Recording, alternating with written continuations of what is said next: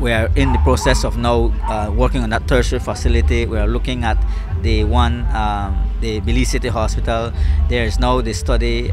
We're now already constructing the San Pedro one, but don't forget that we also have the Cayo program that we are looking at Orijuac and the Punta Gorda Hospital, and we're also looking at the San Ignacio area, because the San Ignacio Community Hospital we believe has now outgrown itself.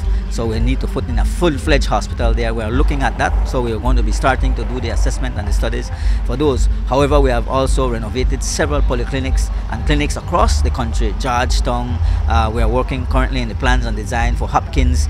We just recently launched, inaugurated and is now operating the Placentia Polyclinic.